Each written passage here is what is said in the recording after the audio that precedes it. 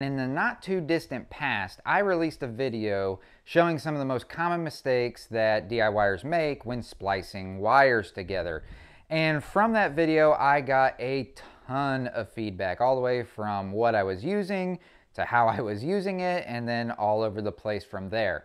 But I really appreciate all that feedback, because from that feedback, I get a lot of really good information. I mean, I was getting comments from electricians from all over the world, along with very experienced DIYers like yourselves, as far as what they like to use and why they use it. But I also got quite a few really good comments from people pointing out some other very common mistakes that are made when running wire and then splicing them together. So I'm going to go over two more very common mistakes that are made that can definitely be hazardous. So let's go ahead and jump right in. Let's go. All right, so let's start off with, again, our splicing devices, and we've got these wire nuts here. And there's quite a bit to talk about with these, and don't worry, Wago fans, we're going to be talking about this as well. But first thing I want to point out is not all wire nuts are the same. Obviously, we've got different colors, but then we've got these two here that are the same color. The problem that a lot of people run into is they just assume that the colors are everything. And to an extent that's true, but when you go to mixing different kinds or different brands of wire nuts, they all have their own capabilities. This one's made by Ideal, this one isn't. If you flip it over to the underside, you can see that while that coil or that spring that's up in there is close in size, the diameter of this Ideal wire nut is slightly larger than the one that's in this wire nut. Also, if you compare them side by side, the Ideal wire nut is slightly taller. It's important that whatever you're using to just refer back to the packaging so that you know exactly what this is capable of and what this is capable of. And even if you have the same brand, say this is Ideal and this is Ideal, you still need to pay attention to what the packaging says, because the capabilities can also be different even though they're the same brand. So what I see a lot of people do is they'll just grab the wire nut that is the correct color to them for what they're wiring up without actually looking at the packaging to see what they're capable of. So one of the most common things I see being done is people using the wrong wire nut. So say we're working on a switch box or something, and we've got all these wires, they put them together, they take their wire nut they just grabbed out of a box, they push their wires up in there, they twist them together, and then once they're done twisting, they think, voila, I'm done. This is good to go. Everything's going to work the way that it should.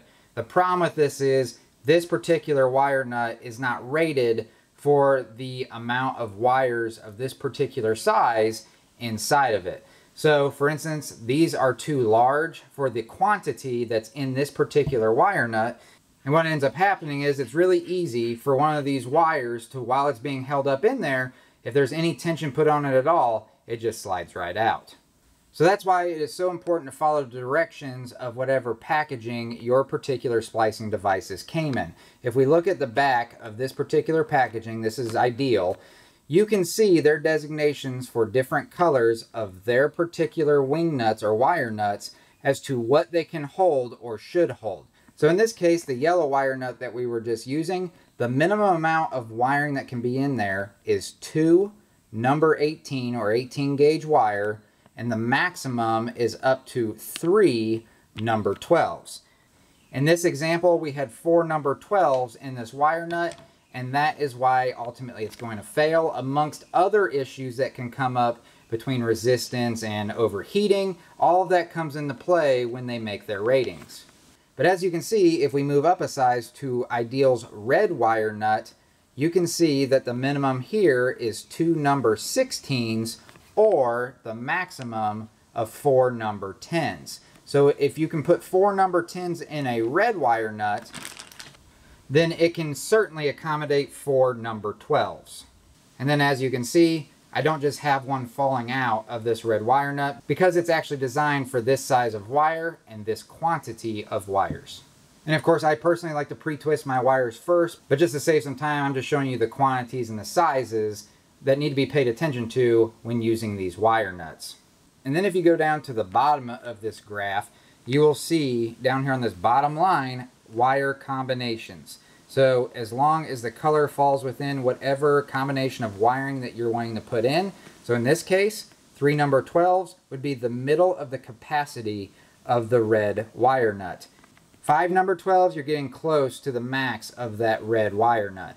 And the same thing goes for their big blue wire nut. So for instance, you just pull out a blue ideal wire nut and you're trying to put in just 2 number 12s. Well, as you can see here, the minimum is 3 number 12s. So 2 number 12s is not going to work. They might feel like they're connected together, but it's not going to take a whole lot for them to then just fall out. And some folks are probably saying, well, that's why I use Wagos, or that's why I use push-in connectors. Well, these two devices have their limitations as well.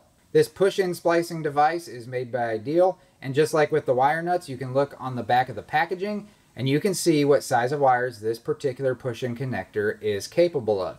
Some of it is also engraved into the plastic on the device itself, but they can oftentimes be really hard to read. And of course, this particular one is capable of 3 wires, and they make all different sizes.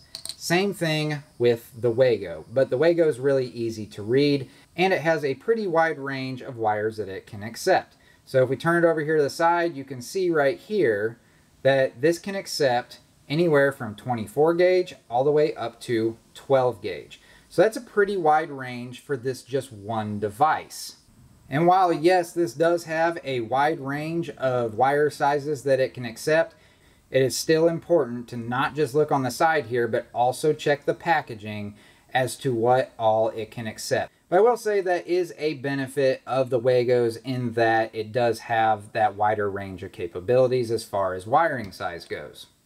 Alright, so I think I've covered the wiring sizes and gauges in depth enough. Let's move on to the next big mistake. So before I get to the next big mistake, if you're finding value in this video or finding the information to be helpful or informative, please do me a big favor, hit that thumbs up button right down below. It really does help the video out to help spread out to other people and hopefully be able to help them out as well. I really appreciate it. Let's get back into it. All right, so the next big mistake that I see being made is going back to wiring size. So let's say that you've already got an outlet box in the wall, and as you can see with this wiring here, this is number 12 or 12 gauge wiring. Well, let's say you want to add an outlet to this, or you want to be able to tap into it to power a light switch that goes to a light. Whatever it may be, you are going to have to run more wiring into this to then send that power onto that next device.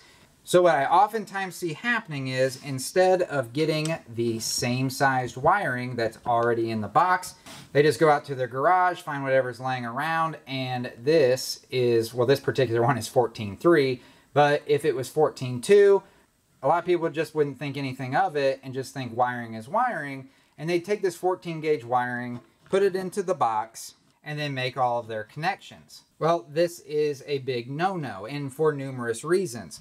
As we know, our original wiring coming into the box that's supplying the power is 12 gauge, which means it could be on a 20 amp circuit.